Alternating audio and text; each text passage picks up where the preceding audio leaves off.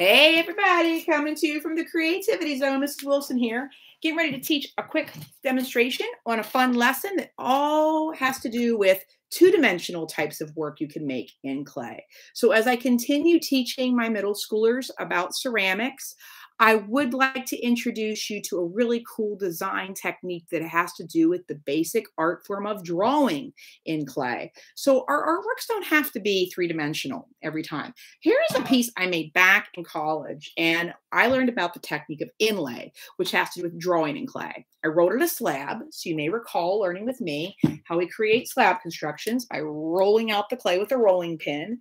And if you're not sure to recall how I stored those, or you're curious where I got that, I've actually had clay slabs in this bag in my studio outside with my clay area for over a week. And what I did, if you can recall learning this with me, I rolled out my slabs and then I stored them in newspaper or magazines to keep them moist and to also suck out some of the water from the soft slab. And now they are more of a texture, which you would call a stiff slab. But I'm not going to let them get leather hard before I start this project, because if I would, it would be too difficult to carve into them. So they are all in a form that you could call stiff. And I would say that that's sort of midway between feeling like a soft slab that you just rolled out with fresh clay and leather hard, which is where it's really getting hard and you can build three-dimensional forms with it, but it's really hard to draw or carve into it. So to take a step back, what is inlay? Inlay is when you draw in clay. Technically, there is a really cool technique that is known as Mishima. Mishima is where you put inlay in clay, and then slip or wet clay with color has been added over top and then rubbed off, and then glazes are also applied, which is what I did when I made this piece in college. The coloration on the eyes are from underglaze, was a green underglaze. All of the lines were drawn into the clay while it was softer, a thick slab, otherwise known as a stiff slab. And then I wiped off the excess of the slip or the underglaze with a sponge. And then this extra stuff around the sides was for my second firing, where I added glaze. I had this beautiful turquoise glaze that I really liked. But as you might notice, I didn't want the turquoise glaze to get onto the face or any of the actual clay. And it was kind of strange how I created this, because I was only 19 years old. But when I looked at it after it came out of the kiln, even now, it's like, wow, I guess I am an old soul, because I did not quite look that old when I was 19. But as you know, Mrs. Wilson loves to create self-portraits, and it's just really kind of a fascinating to wonder, maybe I was supposed to look that old. Okay, here's what I'm going to do. I'm going to create the rest of my form, and I'm making with this stiff slab, always saving my extra clay because you can always use it for other things. I am making a rectangle. Cutting that off with my tool. And what I want to do is think to myself, like I was going to draw on paper, what do I want to draw? So for your first inlay Mishima project, you're going to get a piece of clay that you've rolled out that's a slab, somewhere between being a soft slab and a stiff slab. And then you're going to take your time and you're going to think about how, just using your imagination here, what would you want to draw on that? Now, if you need some inspiration, let's think about how I've been teaching you about mythology. That is something that I really enjoy. And by the way, in case you're wondering, what is she doing right now? I'm using the end of the tool to turn and carve away some holes. Because the one thing I learned the hard way when I created that inlay piece back in my college years was I didn't have anything prepared so that I could hang the piece. I'm actually also thinking it could be really fun to create a neat design to make it look like it's got a frame. So I love wavy lines. So essentially what I'm doing is I'm going to draw into the clay, but I'm using a material that is one of these nice clay tools that we have in the art room that you have to be careful with that are very sharp, but they're just like drawing with, um, like almost like with a toothpick or with a pin. Okay. All right. So I'm going to turn my piece this way. Oh, the last thing I'll remember to do is also inlay my name on the back of the piece, which you'll need to do also because of we don't want anybody having our pieces mixed up. Okay. So I think I'm going to probably think about one of my favorite myths and figure out how I want to place that in the piece. I'm thinking about creating a portrait of a mermaid. Because as you know,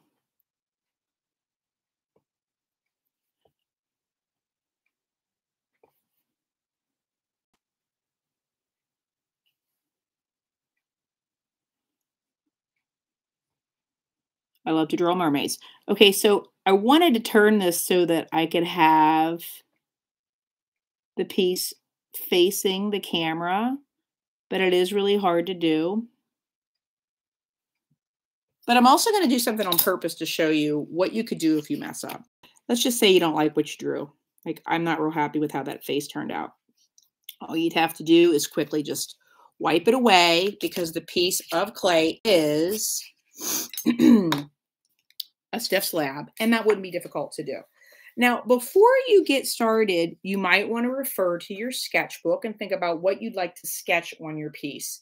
This could be, if you're interested in doing what I love to draw, one of the mythical creatures that you've researched, making up your own mythical creature, and you can play around with textures as well. I have some textures that I think I'm going to put in my picture today, or my piece.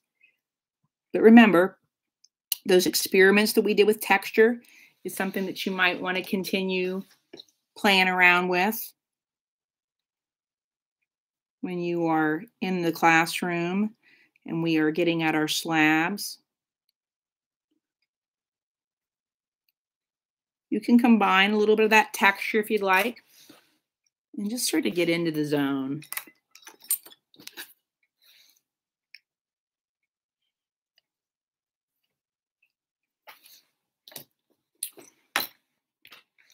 I still love to draw mermaids or sirens, but a lot of students don't know the full myth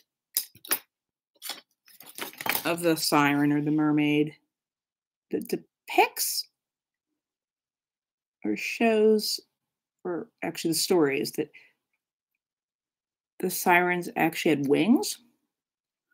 I had this little butterfly clip that I wanted to include just for fun, but the texture didn't come out as good as I wanted it to go, so do that. So I was thinking it could be really fun though to continue to use this in some way, this little pattern or this little texture of a chain that I have. But first I'm just going to go ahead and just get going here and just do my thing.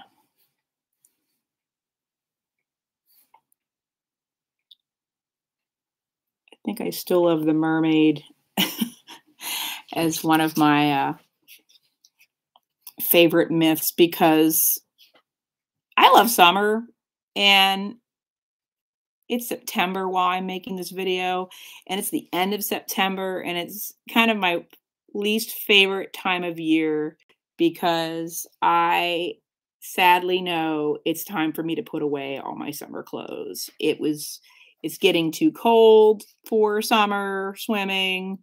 Swimming is my favorite thing to do.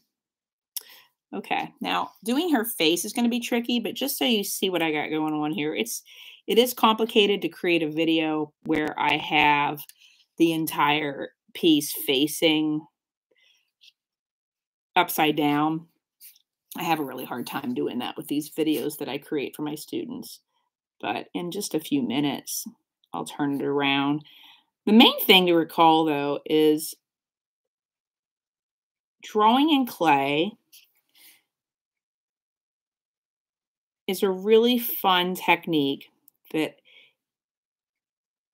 you can create using your imagination and your ability to draw.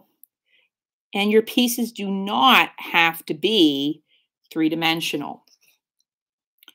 Most of my students who come to me in middle school have had a little bit of experience with pottery. Yes, pottery is one of the most popular art forms that I find students really want to have fun and work with. And most students I've taught, they know how to make pinch pots. They might know a little bit about coiling. They usually don't know a lot about slabs, which is one of the reasons I'm definitely looking forward to teaching these skills. And this technique, Mishima, where you draw in clay, is something that I don't see too many kids knowing anything about. But as you know, I love to draw, and I know as we continue this school year, you'll show me more interesting things of your interest, things that you love to draw. That it's really fun to create mixed media pieces where you're combining more than one media. And so you could think about that as well as I finish this piece up, where if I was concerned about making a practice sketch before I try to etch the face or scratch the face into this clay, I could. As you know, though, I think for me personally, and I try to show my students this, I think it builds confidence to just go with the flow. It's art. If you think you don't like it, you can always start over. Now, the tricky part is if you want to do little bitty details. I'm making the face of the mermaid right now. If you want to do little bitty detail with a sharp tool to create inlay onto your slab while it's still soft or wet, it's tricky because the smaller the detail, every time you carve into the clay, you're going to get little bits of clay that pop up. So I just kind of carefully do this and pull the extra clay off of my sharp tool.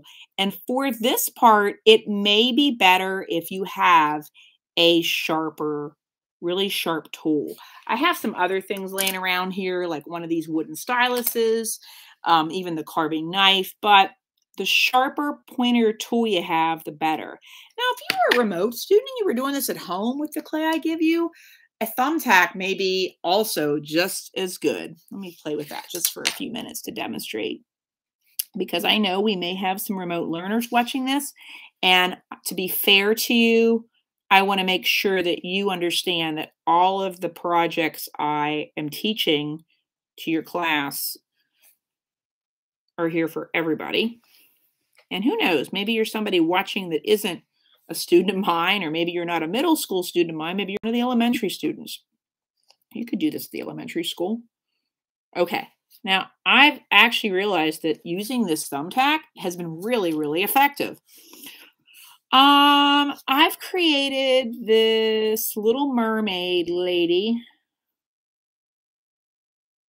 and it's really fun too to create different kinds of texture on the surface by thinking about line and how we're drawing here. So you can create a more interesting piece with lots of variety.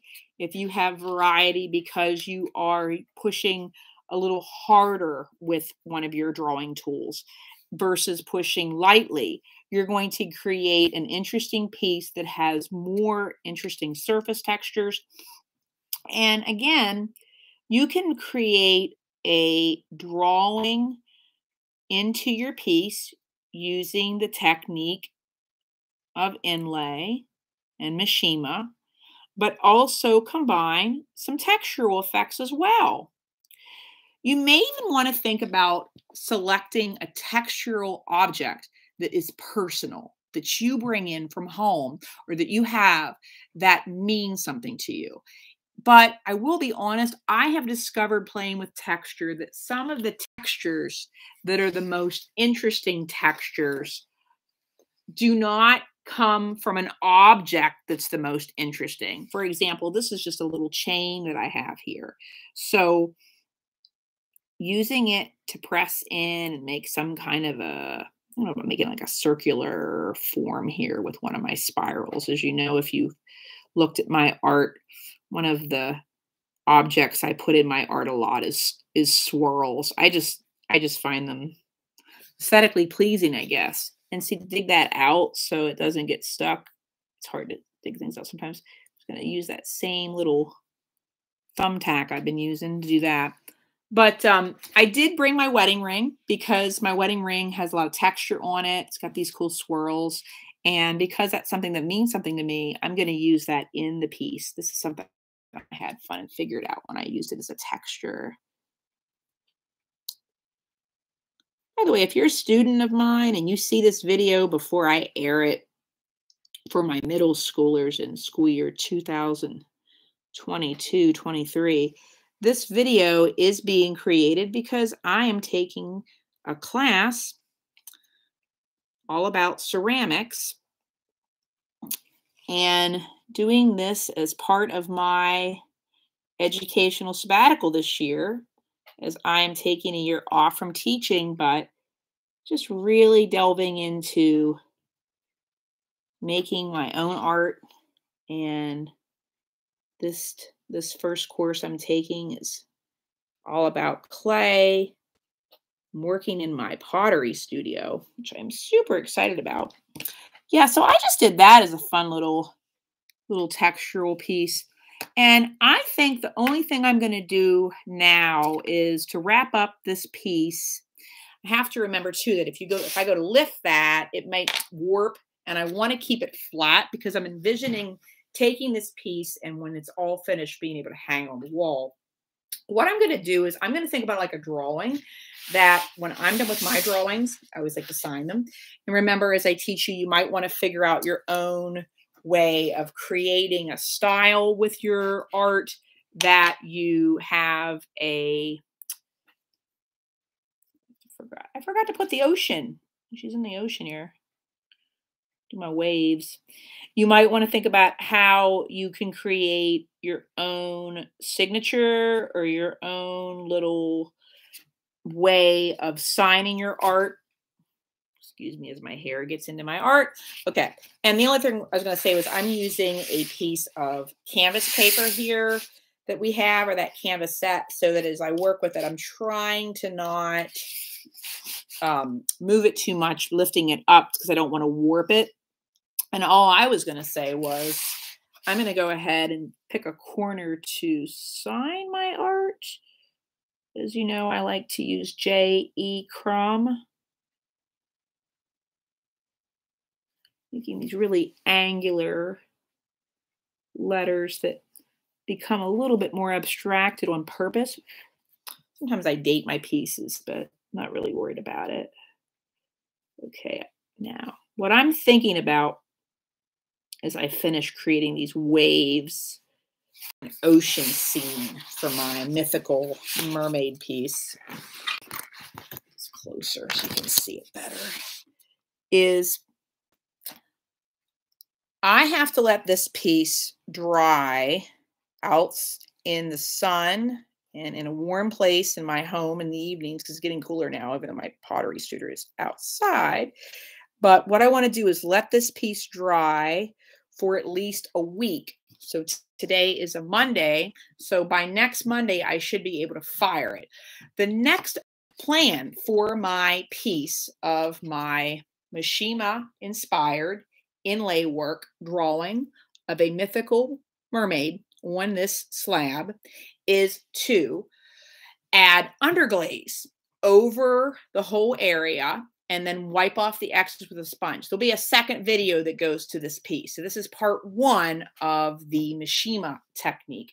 And then I'll also demonstrate how I can use some glazes, which I'm very excited that I've got orange and teal coming at this moment being ordered. And I have black underglaze as well as white underglaze. So I'm going to be demonstrating those other techniques to part two of this video, which relates to the art of Mishima, drawing or putting inlay in clay and creating.